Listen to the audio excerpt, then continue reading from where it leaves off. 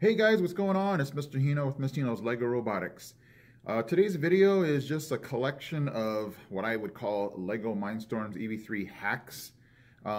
Some things that I have just picked up, my students have picked up over the years. Some things you probably guys already know, some things maybe you didn't. So it's just kind of my collection of things that I wanted to put together to just show you, and hopefully maybe it's one of those, hey, that's cool, I never knew that, or for some of you, it's like, yeah, come on, give me something new.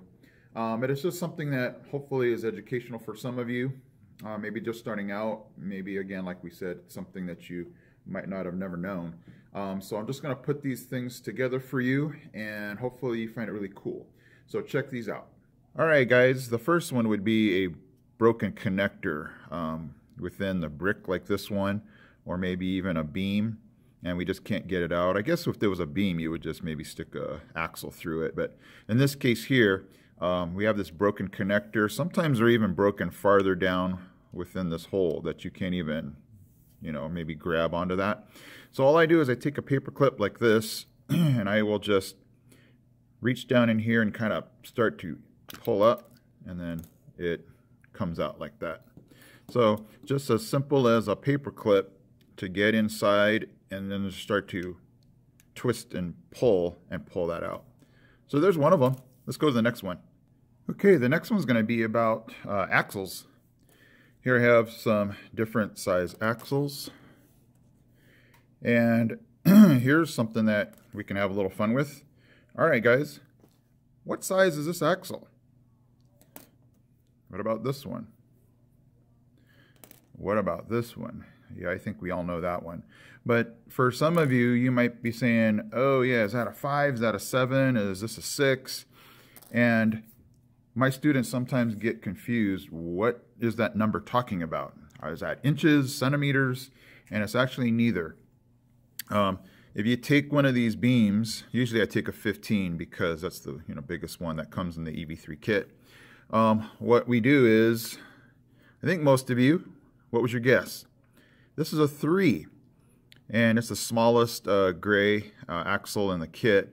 And the reason why it's a 3 is it takes up 3 holes. So here is the 3 holes right there in the beam, and that's how far it goes.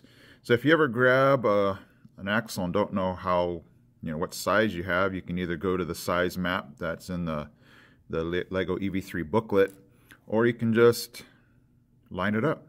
So what was your guess on this one here? And let's go ahead and count. And this one takes up 1, 2, 3, 4, 5, 6, 7, 8. This is a 9 because it takes up 9 holes. This should be a 4 because it takes up, sorry about my fingers, takes up the 4 holes. So if you didn't know that, very cool. Let's go to the next one. The next thing is going to be with these curved panels. There's a right and there's a left, and sometimes my students get confused, like, whoa, which side do I have? If you actually see, they're actually numbered. Let me get the lighting real good here. So if they need to, they can just go, oh, there's a 17, and on this one here, there's an 18. Where's my focus? There it is. So hopefully they would be able to just go, oh, okay, I got, two different kind here. But if they need to, just have them look for the number, and so they can see that they have 2 different types. Another thing that you guys probably already know, but maybe not, I don't know, is if you want to get your steel ball out of the caster, just grab a rod, any size, and then just stick it through the hole at the top, and out comes the ball. But you guys already knew that, right? Another thing that's useful would be to use port view when checking out your cables might be a little difficult. So on this color sorter here, the touch sensor and color sensor are going into the ports, the numbered ports down here. But you can see it's kind of tough to see everything. But if we just go to port view, we can tell that, yeah, touch is in 1 and there's no error, and the color's in 3 and there's no error. So if we're checking to see exactly what port it's going into, or if it's plugged in all the way, we can tell right here, instead of having to you know, get down under here and have it be real complicated to see. We can just check port view and see if that everything's going well. All right, guys, so hopefully these, you know, tips, hacks, if you even want to call them, were helpful. Yeah, some of them I'm sure, you know, you seasoned veterans already knew. But for those of you just starting out, I hope this was helpful for you guys. All right, guys, I am Mr. Hino from Mr. Hino's LEGO Robotics. I am out.